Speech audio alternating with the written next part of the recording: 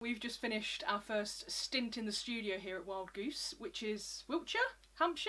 Where are we, Doug? Hampshire. Hampshire, brilliant. It's been a really incredible week. I think we came with lots of material that was partly written, a lot of things that felt very there, and we kind of tweaked.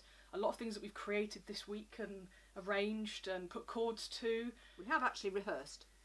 I know that may shock some of you, but it is true, and so we could at least come in with the bare bones. But what's beautiful about this, and also scary, is we knew we would be sort of building it as we go along. Yeah. We've managed 8 tracks, all of which we've just listened to, and we're really loving, aren't we? We started with the first and we then went on to the last thing, so we've topped and tailed our set, and we've worked out that we have another 12 to go, is that correct? Something like that, yes. And for me, that's 2 pieces, one of which needs to be kind of chopped and dissected and reworked, which feels awful, but it'll get there, and the other is another research and writing, so it's from scratch. And I think you guys have got other similar stories, you know, things that are kind of partly there and other things that need writing. Yeah. In order to get there. Nothing like a deadline to put pressure on. A lot of creation needed before then. Yeah. One of the amazing things was that just before we came into the studio on Tuesday, our last rehearsal, we got to meet Chloe Mason, who Joe first got in touch with when we very first started this project off in September. I don't know if you want to say a little bit more about that day, meeting Chloe.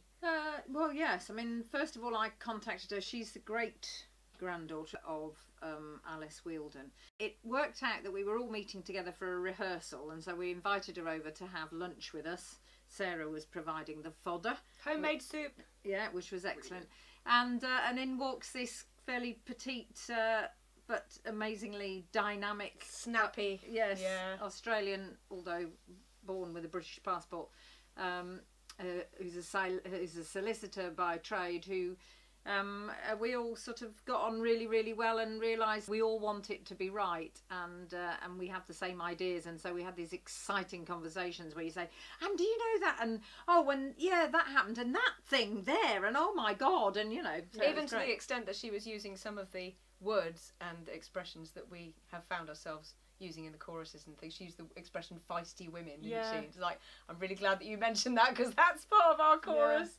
Yeah. Lots of little things like that. We really felt in tune with her and on the same wavelength. But what was lovely is that after everything that we kind of previewed for her, she just had this little bit of extra information, or this little tidbit. Sarah took one of Hetty's letters and put it to music, and the cant, there was the word cant, but what's... Cant and humbug. Of it all. Of it all. And apparently Hetty used this a lot. Chloe said, I'm really glad you got that in there, didn't she? Yeah. But Chloe's been able to provide us with a lot more information that is just not publicly available, so it gives us that voice of the people that we're writing about, and that's a creative dream. Yeah, a lot more authenticity to it. It's been a really good meeting, hasn't it? Mm.